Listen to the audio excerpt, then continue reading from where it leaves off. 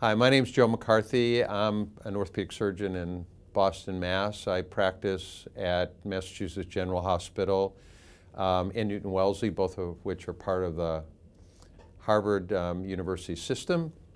I've been practicing in Boston my entire career, so my training originally was in hip and knee reconstructive surgery with Bill Harris at Mass General in the early 80s, and so I've lived in Boston since that time, both in academics as well as in private practice, but currently I'm Vice Chairman of the Orthopedic Department at Mass General, so I do a lot of teaching, have been for many years, and love teaching residents, students, and fellows, and have had a great practice life there. It's a wonderful, wonderful place to practice.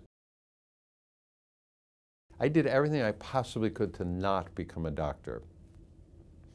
My dad was a surgeon. He was a colon and rectal surgeon, and when I was growing up, I was trying to think of all the reasons why I wouldn't want to go into medicine.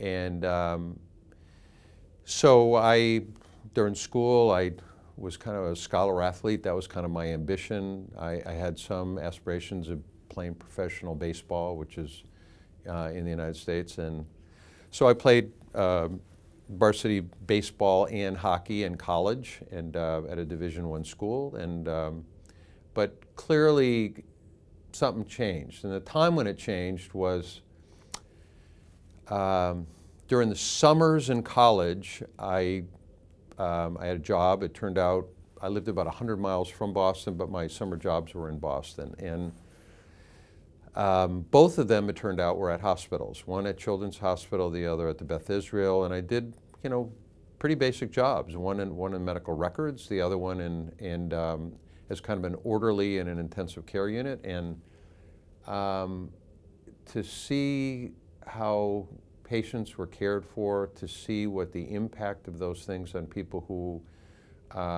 were so desperately ill and sick and who needed a lot of care and work was just so incredibly exciting, and also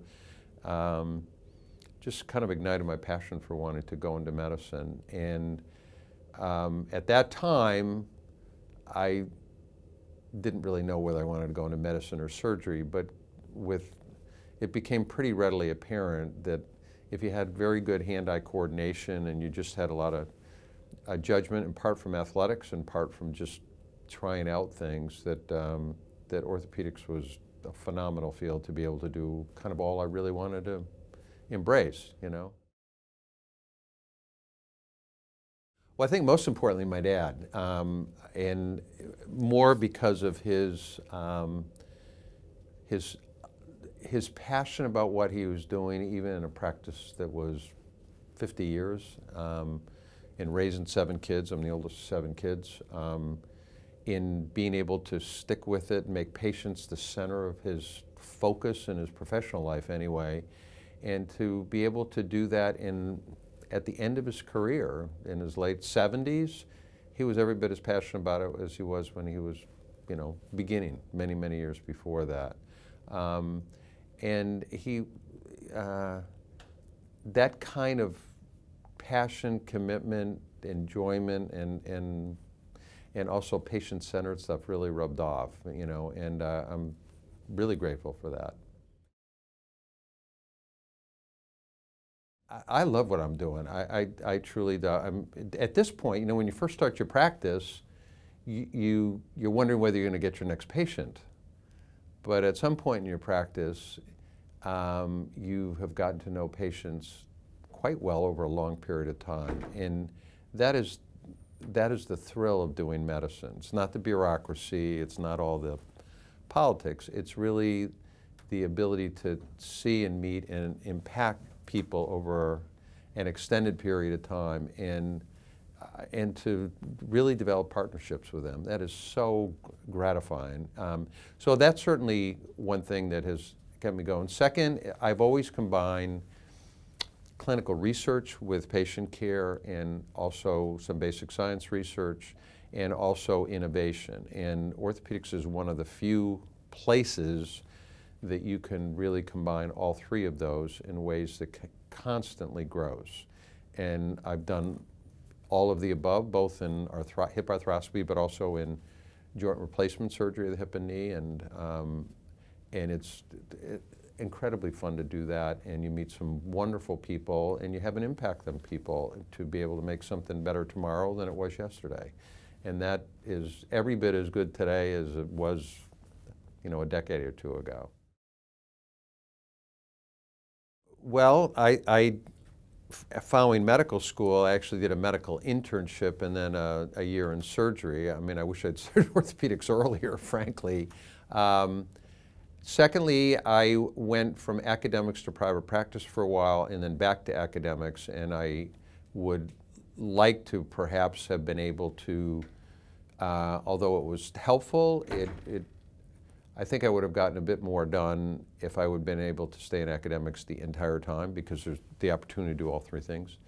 Other than that, I don't have a lot of regrets. I think I've been incredibly blessed for both my career and patient care, so I'm really grateful for that. I get excited, frankly, because it's not a field that automatically has all of the answers. There are more questions than there are answers. And some fields are more mature and have fixed answers for each problem, and you can, do surgery to fix an ankle fracture, et cetera.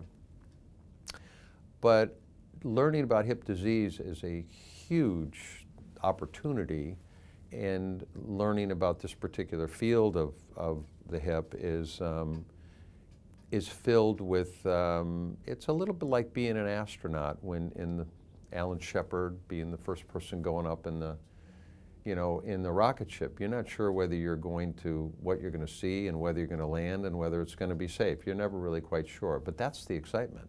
It's also the challenge, and it's a huge opportunity. So when somebody else has that level of interest and passion, I get really excited. And I've trained a lot of guys who've now gone off and done a lot of arthroscopy, so they actually, actually done great work,